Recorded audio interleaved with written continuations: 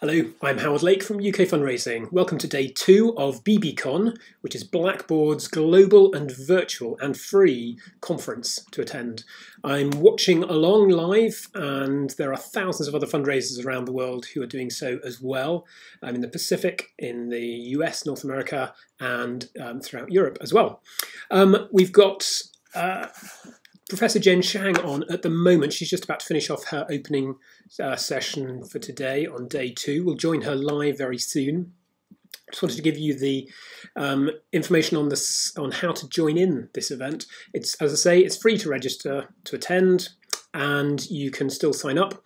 And anyone who has signed up can have access to all the content to watch again for at least another month or so. So you will have time to watch what's been going on.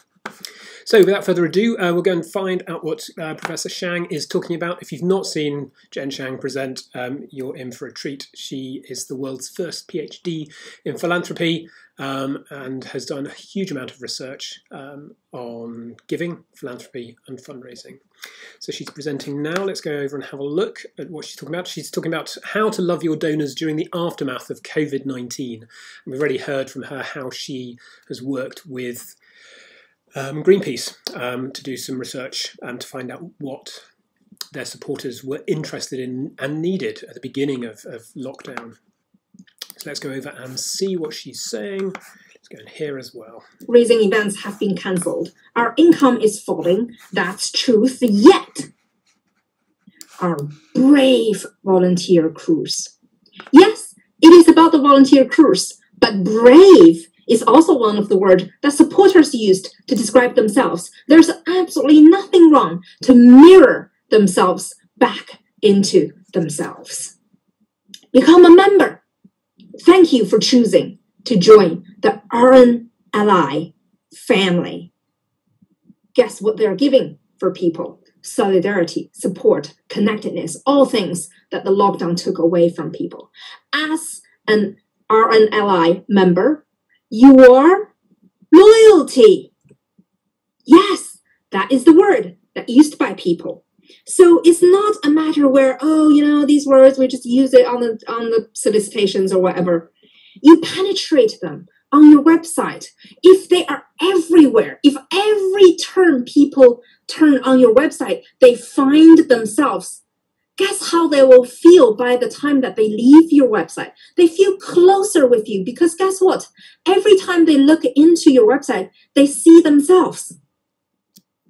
So that's Professor Jen Shang from the Institute for Sustainable Philanthropy, live at the moment on bbcon. After that, the next session for the European strand, the Blackbaud Europe strand, is Laura Sutton and Julie Roberts talking about fundraising events and how charities have responded since lockdown. And what the way forward is for that. So the title of their session is Insights on How to Build Back Better in terms of fundraising events. So I will leave you with that, but with just one more idea for how to make the most of bbcon. Every year there's always a fundraising element to it to benefit a charity. And one of those is, this year, it's a global initiative, so it's in aid of a US-based non-profit, the International Child Art Foundation. So anyone can join in. I suppose you don't even have to be at bbcon to take part. Just create a piece of artwork that shows how you are changing the world.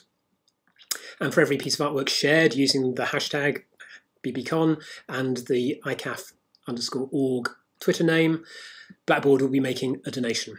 So get creative. If you're working at home with children, invite them to join in as well. But make sure you share them with those details to qualify for the donation.